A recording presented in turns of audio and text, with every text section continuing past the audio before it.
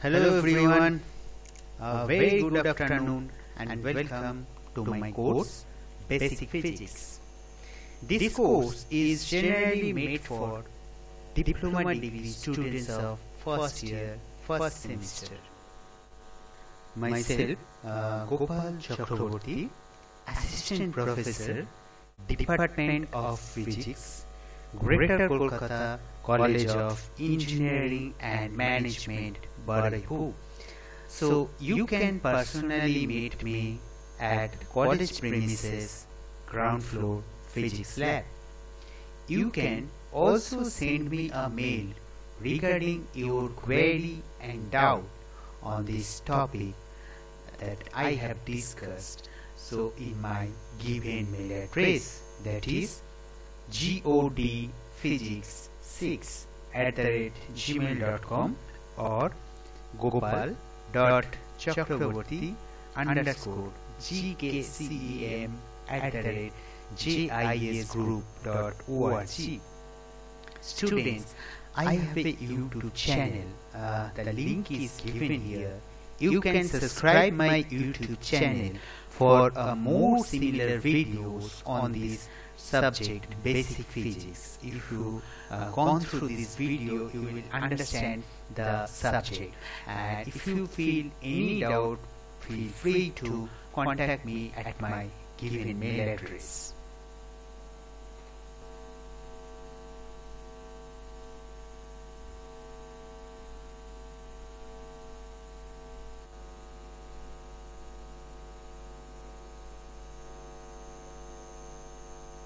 Now the course pages are www.webscte.org and www.webscte.co.in. So these are the State Council website. So the syllabus is already uploaded there. If you want, you can download the syllabus for first year, first semester for all departments from this university website. So the title of the subject, that is Basic Physics, it is under the category of Basic Science course. It has a credit 3 and 2 lecture per week and 2 practical per week. So the course is generally made for diploma degree students of first year, first semester. So all department, all the branches except architecture, photography, multimedia and printing technology. Apart from these 4 departments, each and every department have to study this basic physics in their first year, first semester. So as per our college, we have only electrical and electronics and communication department. So these 2 departmental students have to study this subject, basic physics, as a part of their curriculum of first year, first semester.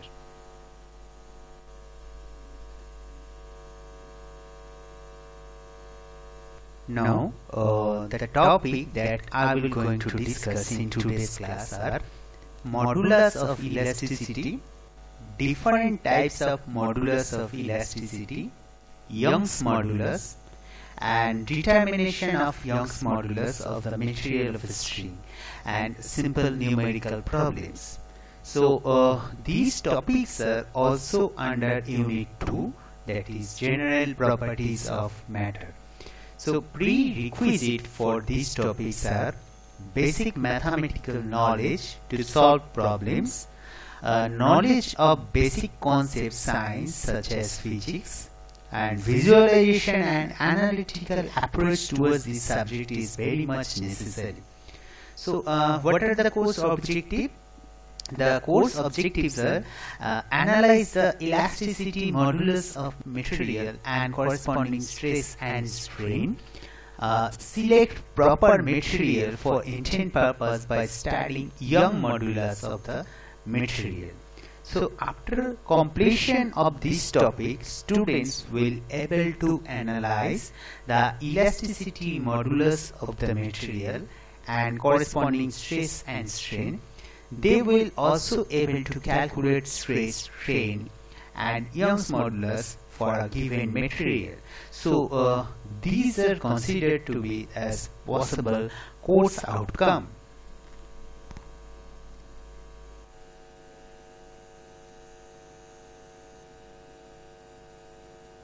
So before starts with today's topic, I would like to remind you what we have done in our last class, that is the first class on the chapter elasticity.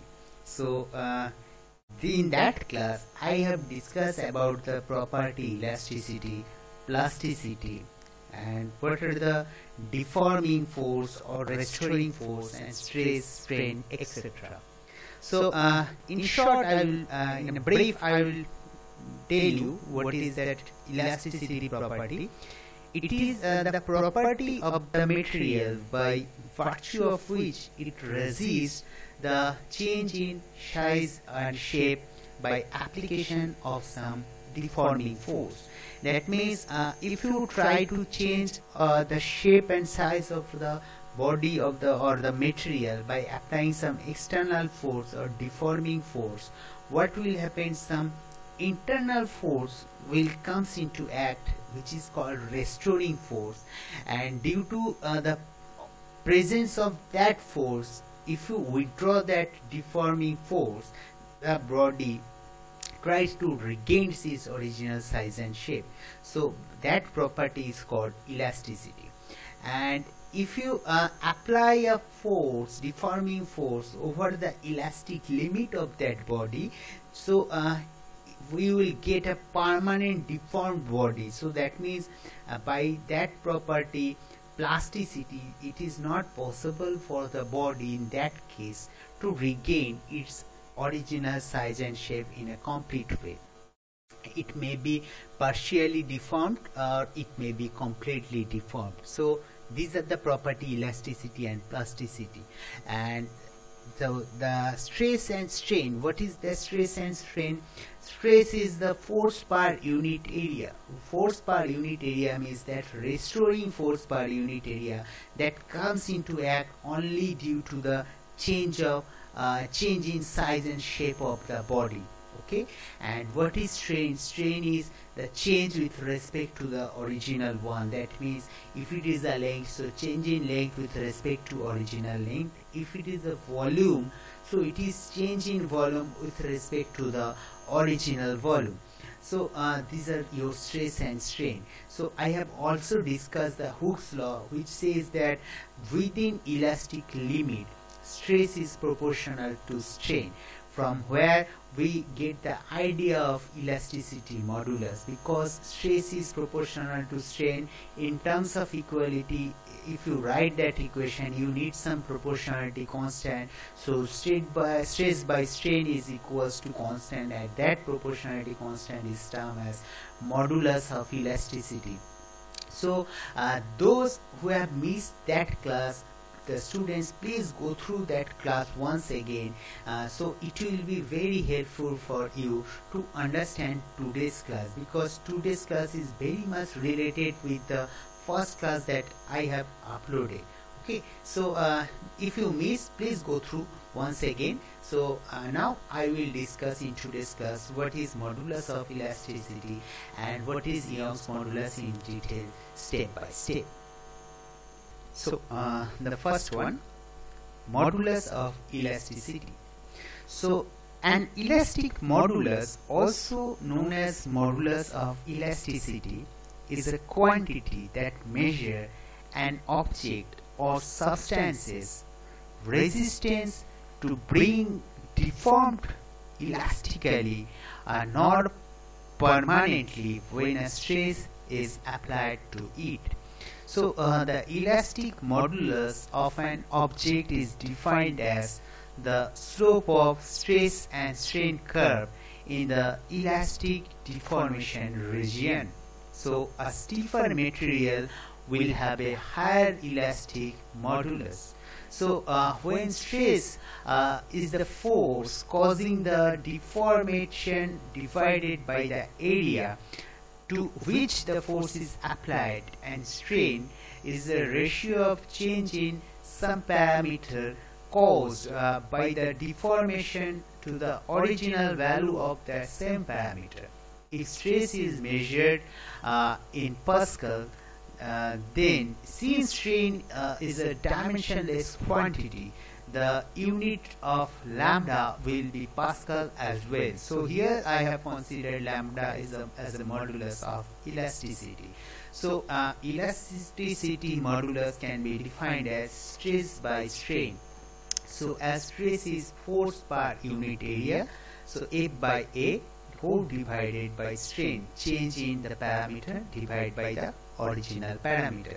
So as is the ratio, strain is the ratio of the same kinds of the parameter, so it is a unitless quantity. So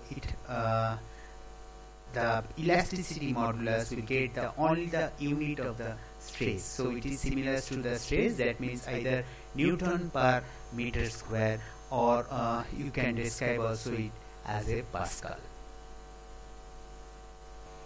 Now there are different types of modulus of elasticity. Okay, as per the different properties, changing different properties, physical properties of that body, the modulus of elasticity also can be defined in so many ways. So here I have shown you a chart that shows you three types of modulus of elasticity is possible. First one is Young's modulus, second one is bulk modulus, and the third one is rigidity modulus. So what is Young's modulus?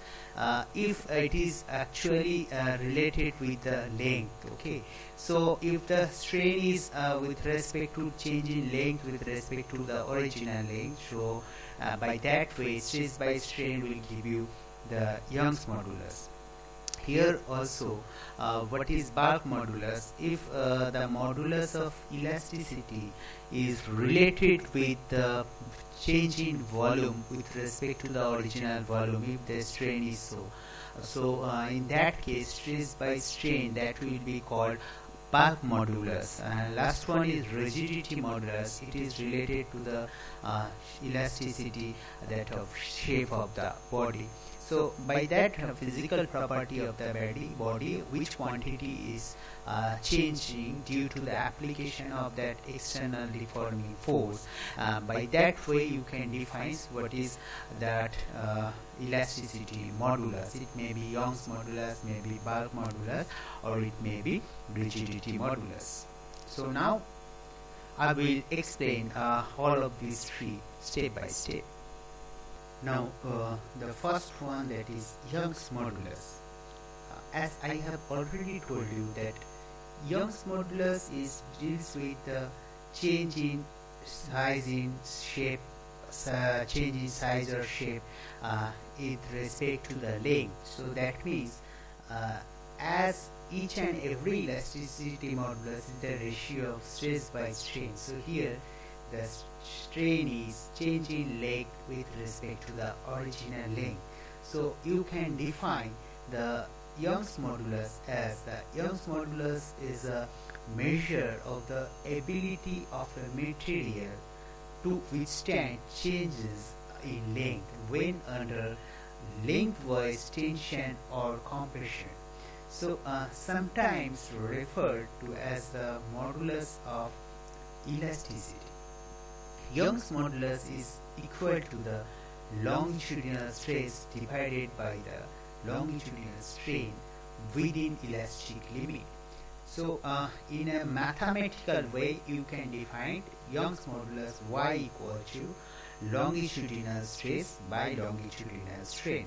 So Y equals to F by A by del L by L, where L is the actual length. Here I have shown you a diagram.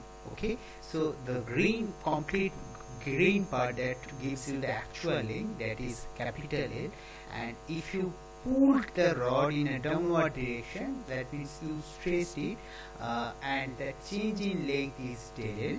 Okay, so the applied force is deformity force, that is capital F. So magnitude which is same as is restoring force.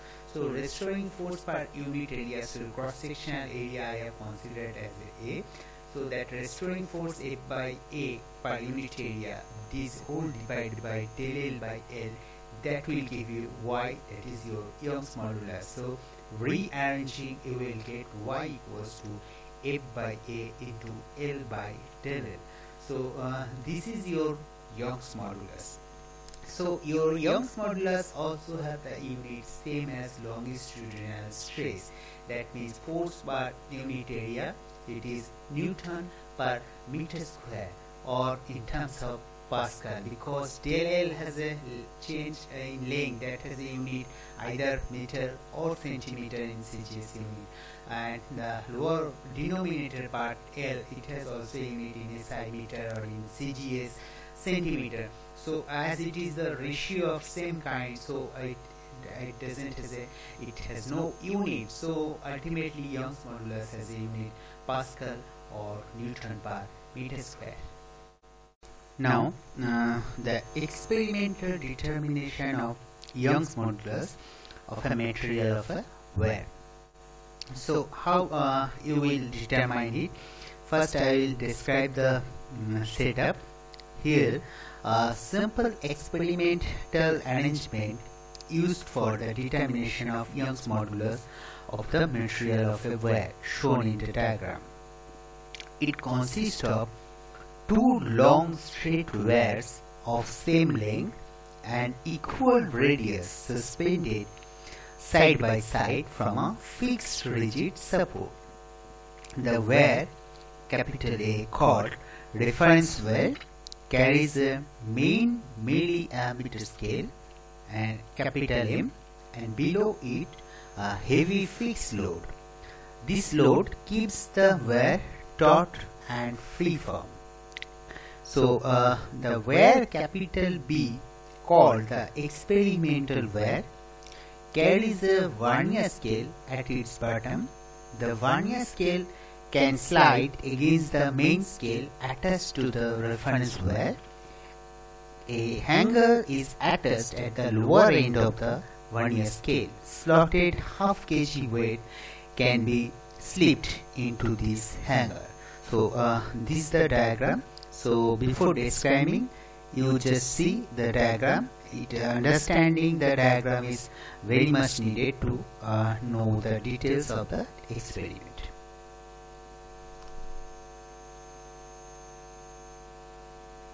Now with the help of screw gauge, the radius of the experimental wire is measured at several places. Let smaller be the initial average radius and capital L the initial length of the experimental wire.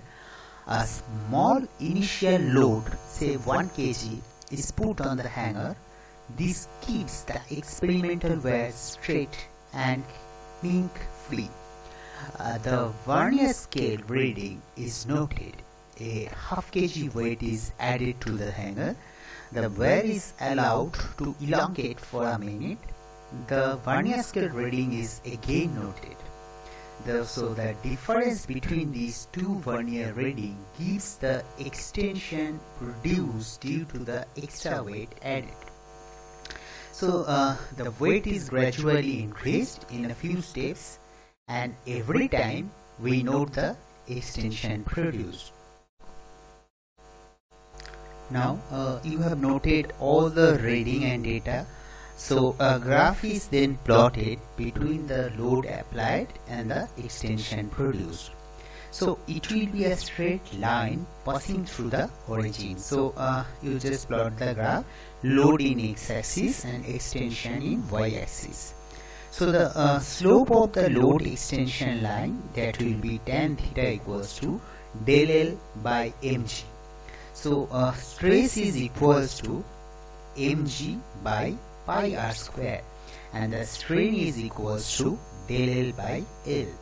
So the Young's modulus of the material by this experimental wire will be written as y equal to stress by strain. So that's equals to mg by pi r square. whole divided by del L by L, or rearranging you can write mg by pi r square into L by del L, that's equals to capital L by pi r square tan theta, where tan theta is the slope, that is del L by mg. So by this expression you can easily find out the Young's modulus of a material of an unknown well. Now another term that is so much related with this elasticity chapter, that is malleability. So when a solid is compressed, a stage is reached beyond which it cannot recover its original shape after the deforming force is removed. This is the elastic limit for compression. The solid then behaves like a plastic body. The yield point obtained under compression is called crushing point. So after this stage, metals are said to be malleable. Therefore, they can be hammered or rolled into a thin sheet, for an example gold, silver, lead, etc. So the graph is shown here with respect to the compression. The applied force is along y-axis. So firstly it shows a straight line, and after that elastic limit at point A, so it shows the plastic behavior, and after the crushing point, so the metals are now are said to be malleable. So this is the property that is called malleability.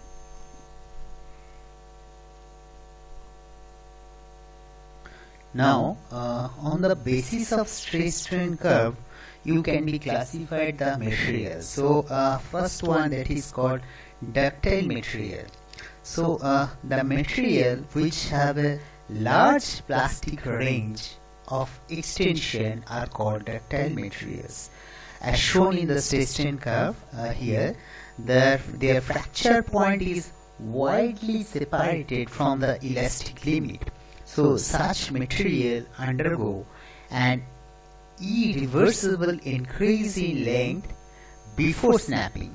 So they can be drawn into a thin wires, for an example say copper, silver, iron, aluminium, etc. So these materials are example of ductile material. Here I have shown you a table which consists of the data of density, Young's modulus, the ultimate strengths and yield strengths of different substances, that is aluminium, copper, iron, steel, glass, concrete, wood, bone, etc. So from here you can compare these different substances as per the density as well as the Young's modulus or ultimate strength.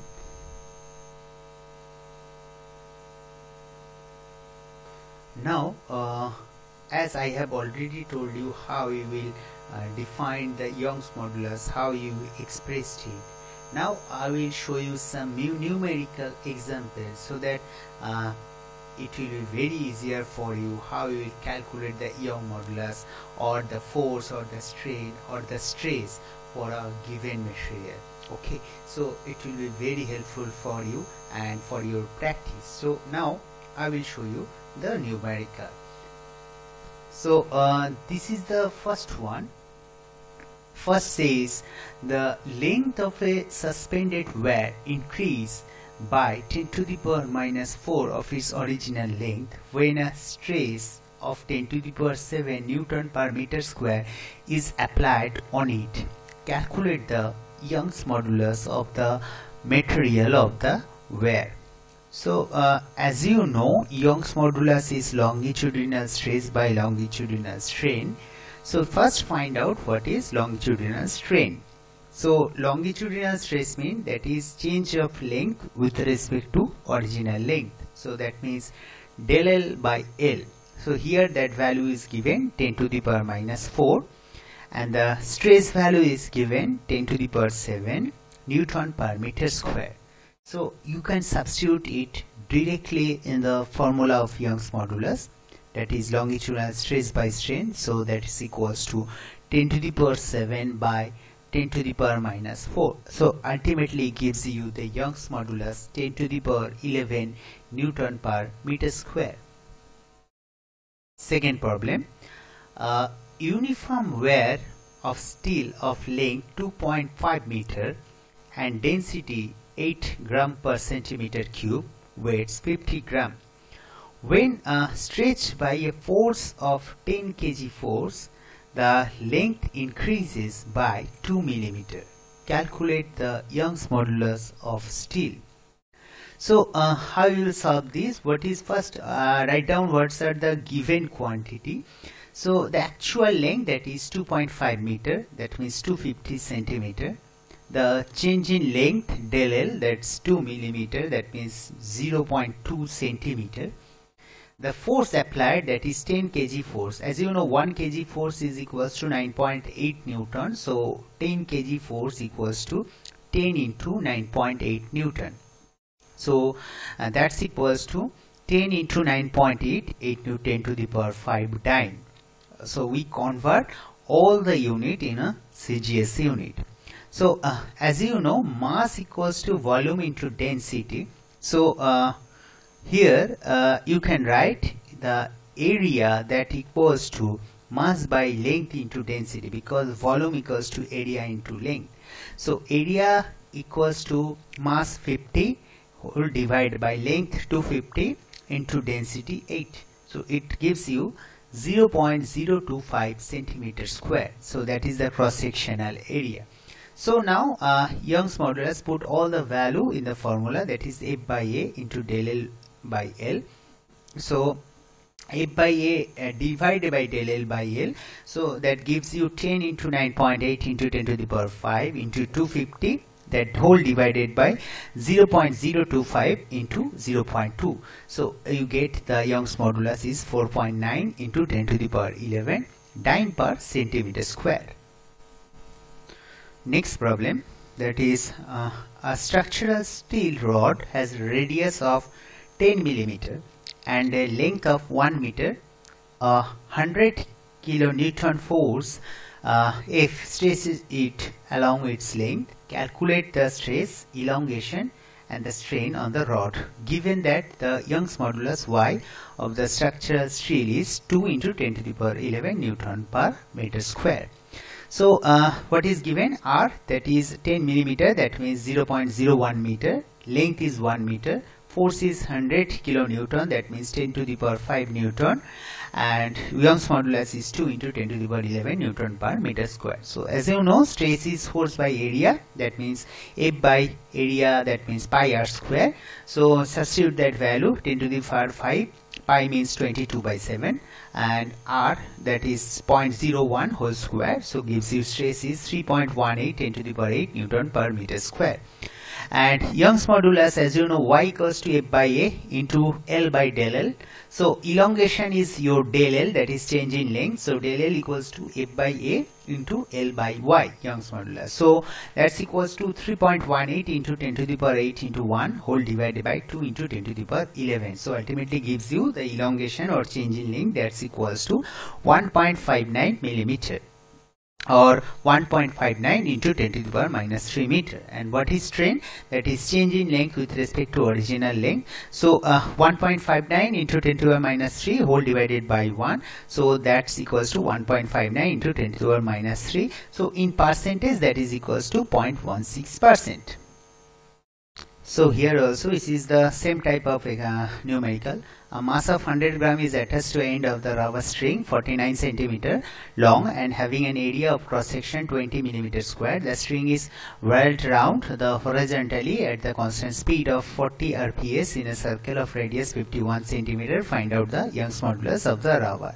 So as you know, F equals to mr omega square as per the centripetal force. So mr omega is 2 pi nu whole square. So if you substitute that value, you can find out what is force, that is 100 into 51 into 2 into pi 40 this whole square, so that's amount of dyne, and that given value of length is 49 centimeter, change in length is so 51 minus 49, that is 2 centimeter, and area of cross section, that is 20 millimeter square, that means 20 into 10 to the power minus 2 centimeter square. So if you substitute all the value, you will get the Young's modulus, that is 3.95 10 to the power 9 Newton per meter square.